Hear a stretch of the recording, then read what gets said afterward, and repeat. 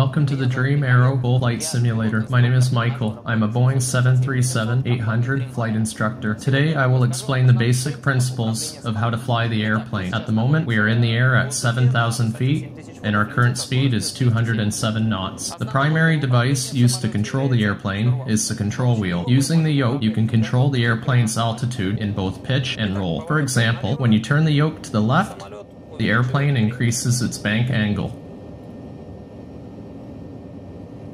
By turning the yoke to the right, you will decrease the bank angle until the moment its wings are level again. If you continue to turn the yoke to the right, you will begin to roll to the right. To get the wings level again, turn the yoke to the left until it reaches the desired attitude, then release the yoke in the neutral position. Pulling the yoke makes the airplane's nose pitch upward,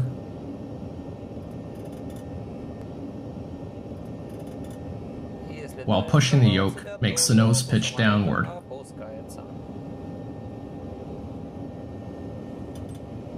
There are two main instruments that help fly the airplane.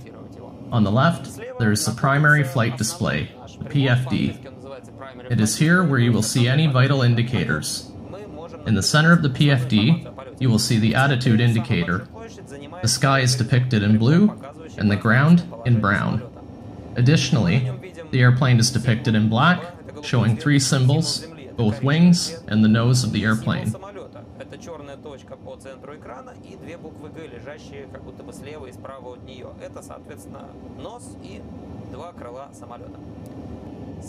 On the right side of the PFD, you will see the altitude tape. While the window in the center of the tape shows our current altitude, 7,300 feet, our selected altitude is the magenta color, 9,000 feet, located above. On the very right side of the PFD, you can see the vertical speed indicator, VSI. The VSI needle is deviated slightly downward, showing the airplane's rate of descent. If you put the airplane's nose down, the pitch angle will decrease, and the black point on the attitude indicator will move down to the horizontal line. The VSI needle will move downward, along with the numeric symbol showing the rate of descent. Additionally, you will notice the altitude start to reduce faster.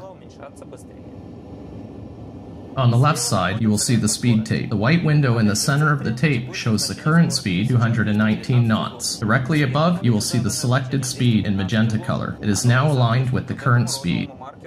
If you change the selected speed number to 230 knots, you will see the magenta marker placed on the speed tape, showing the selected speed of 230 knots.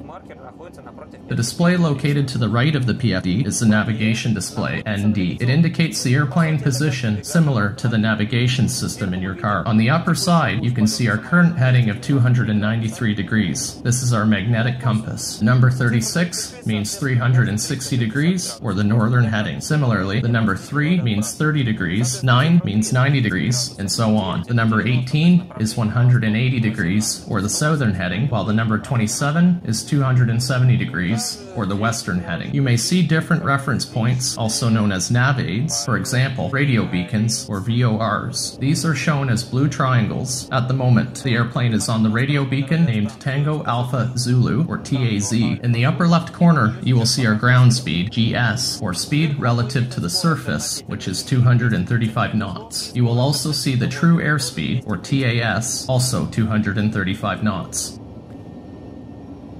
The magenta line shows the selected heading. If you change the heading on the mode control panel, you can see how the indicator changes on the compass.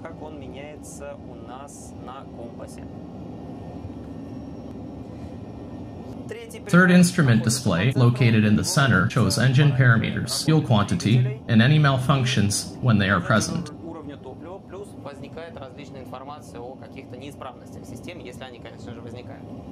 Regarding thrust control levers, the left lever is used to control the left engine, and the right lever is used to control the right engine.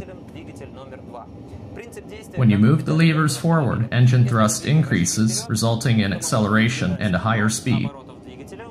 Alternatively, when you move the levers backward, the engine thrust decreases, resulting in deceleration and a lower speed. This is the mode control panel, or MCP. It is here where you may select the desired flight parameters, such as speed in knots, heading in degrees, and altitude in feet. Here you may be wondering how to fly the plane according to pre-selected parameters. It is the flight directors, FD, that will help us follow the correct path. You can turn them on using this switch.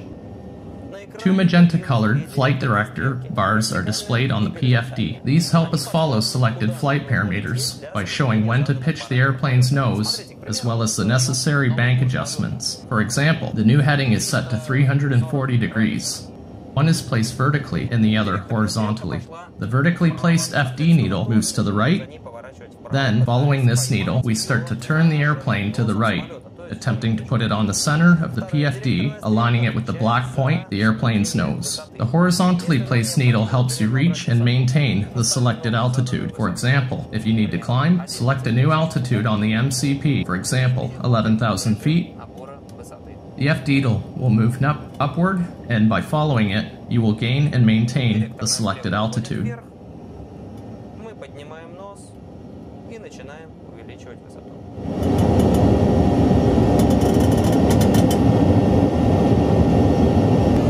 I hope today's lesson helped you better understand the basic principles of flying the airplane. Good luck!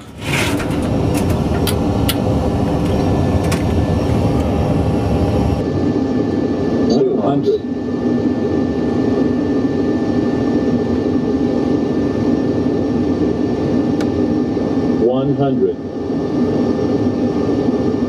50, 40, 30, 20, 10.